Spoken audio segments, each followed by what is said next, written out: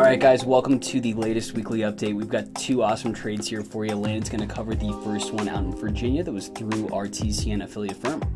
Yeah, we've got a Burroughs office and school furniture in Roanoke, Virginia. Building was approximately 34,800 square feet of office, showroom, and warehouse. This one sold at a 6.24% cap rate and went for a little over $4 million.